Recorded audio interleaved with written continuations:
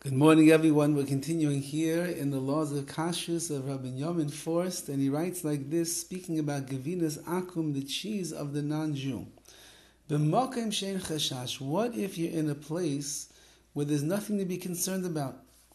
Yesh min harishonim. There are those from the Rishonim, from the earlier commentators, she'itiru Gevinos nachim, who say the cheese of the non-Jew is fine. Ki b'mkomosehem, because in their places where they lived, the goyim, when they would make the cheese, they never would pour the milk and cheese product into the stomach lining of the animal. And that means there's no reason then to prohibit eating their cheese, because remember again, the only milk that's going to be able to be binding and congeal is going to be milk that comes from a kosher animal. So therefore you don't have to worry that it's coming from a non-kosher animal. And the second concern is that it's in the keva, it's in the stomach lining of the non-kosher animal, or the nevela, the animal that was shechted, that was not shechted properly. And therefore the tam, the flavor of the isser, of the prohibition that's in the lining of the stomach meat is going to go into the milk, and then you're not going to have kosher cheese.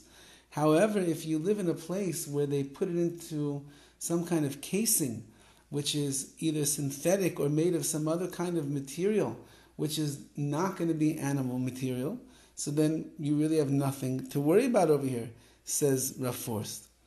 And therefore that's why there are those Rishonim who hold that it's okay. Aval das reva Rishonim, however, the majority of most of the Rishonim is shekvinos akum nesu b'minyan hasanhedrin.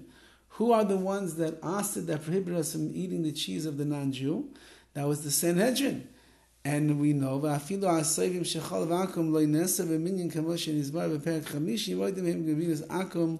they agree that when it comes to Gevinas Akum, it comes to the cheese of a non-Jew. This is something that the wheels of this prohibition were set in motion by the Sanhedrin.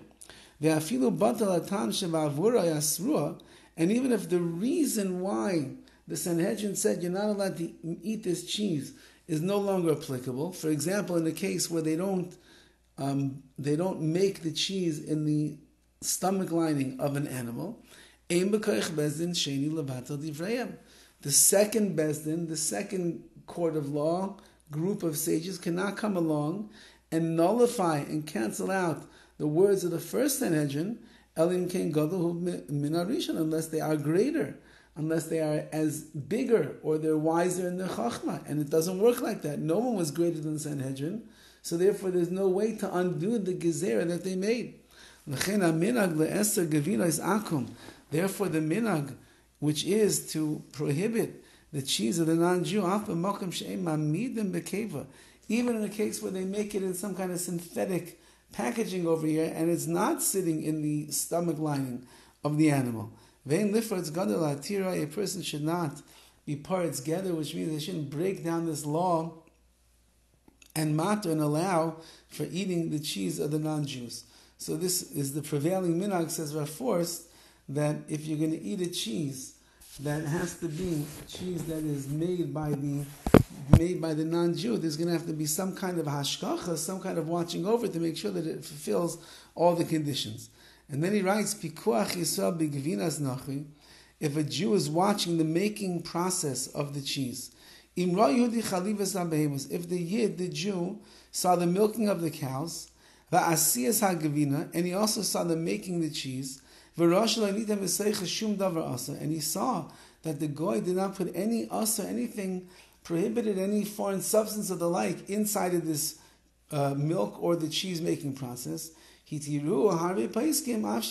though it's still really considered the cheese of a non-Jew, because the non-Jew is making it all, so the Jew did not do anything to involve himself in the making of the cheese, besides the fact that he was watching it be made.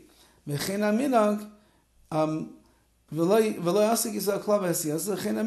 is the custom, says Rav Forst, that in fact, that if you would have cheese that was made from milk, that was a chalav Yisrael milk, because the Jew watched the milk be milked, and then he watched the goy make the cheese. So even though the Jew's not doing anything, nevertheless, it's still not going to fall into the category of real Gevinas Akum, the cheese of a non-Jew, and therefore in that case, the Jew would be allowed to eat it. Have a wonderful day.